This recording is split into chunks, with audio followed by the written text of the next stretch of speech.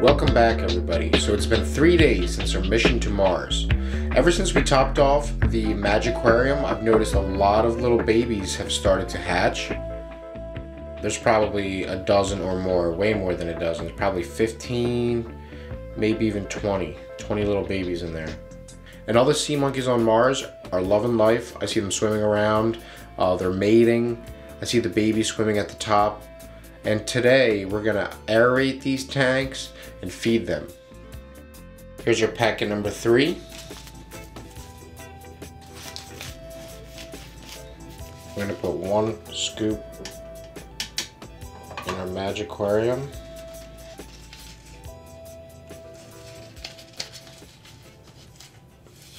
And 1 scoops in our sea monkeys on Mars.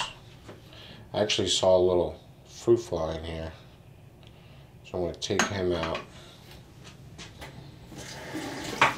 Rinse that off.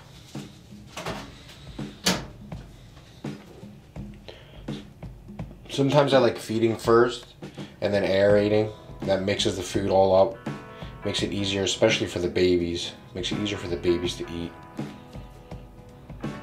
Now there's already a bunch of algae in there that these sea monkeys can eat. But feeding always helps. I'm still feeding these guys once a week, especially when I'm seeing newborn babies like that. So originally my plan was to see what hatches, put them in the sea monkeys on Mars like we did with the other ones, and then dump this aquarium and start a new one. But I've noticed that there's a lot of babies that hatched in there. So I think I'm going to leave them in there and see how they do. They've been crossbred through generations. So who knows, they might grow up to be bigger and tougher. And also there's been some that have been transferred in here. They're going to be mating with the sea monkeys on Mars. So we're getting all kinds of crossbreeding, which is pretty cool.